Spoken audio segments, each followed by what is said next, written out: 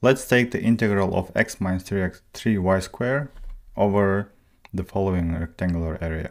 X is between 0 and 2, y is between 1 and 2. So that's the rectangular area. So basically this is x, y. And then if you pay attention that the graph of the function is below the xy plane, so that's negative. So this is negative z. So like if you go up here, that's positive c. So which means the result of this integral, we expect the result of this integral to be negative number. So let's rewrite this as a multiple iterated integral, the expression. So that's like, so I want to integrate first with respect to x and then y.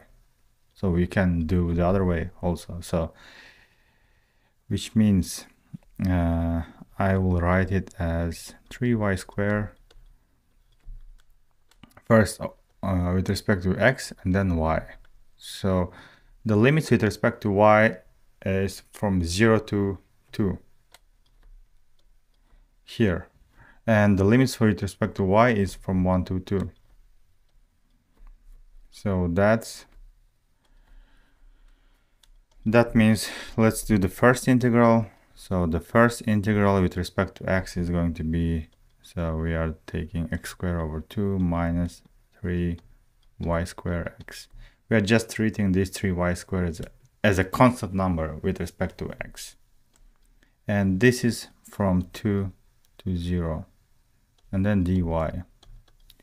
So if you plug 0 to this expression, so we have x here and x here, that makes everything 0, right? So basically the result of this part is just plugging 2, because if you plug, so the idea is we have to plug this 2 and then 0 and subtract them, but since when we plug 0, that makes everything 0, so we will just plug and write it like this. So 2 squared over 2 minus 3 times y squared times 2 dy.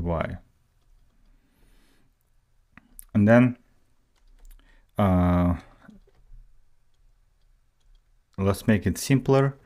Simplify that. So that's 2 squared over 2. So that's 2 minus 6y squared dy. And that is 2y minus 2y cubed. Integral from 2 to 1. So if you plug 2, so let me evaluate those two values up here. If you plug 2, so 2 times 2 minus 2 times 2 cubed, right? So that's 4 minus 16, and it's negative 12. What about if I plug 1? 2 times 1 minus 2 times 1 cubed. So that's 2 minus 2, which is 0. So I have negative 12 minus 0. That is just negative 12. So the result of this integral is just negative 12, as expected, because this surface x minus 3y squared is completely below the xy plane, which makes the z value is negative. So which makes the total, this volume is a negative expression.